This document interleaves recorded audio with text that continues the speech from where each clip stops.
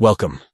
Today, we're diving into how to start a group video call using Gmail on your Android device. Let's make connecting with friends, family, or colleagues easier than ever. First, launch the Gmail app on your Android device. You'll find it easily on your home screen or in your app drawer. Once you have the app open, look for the Meet tab at the bottom of the screen. Go ahead and tap on it to proceed. Now, it's time to start a new meeting. Simply tap on the New Meeting option. Here, you'll see 3 choices to help you get your meeting set up just the way you want. The first choice is Get Joining Info to Share. This creates a new meeting link that you can share with others. Once they have the link, they can easily join the meeting.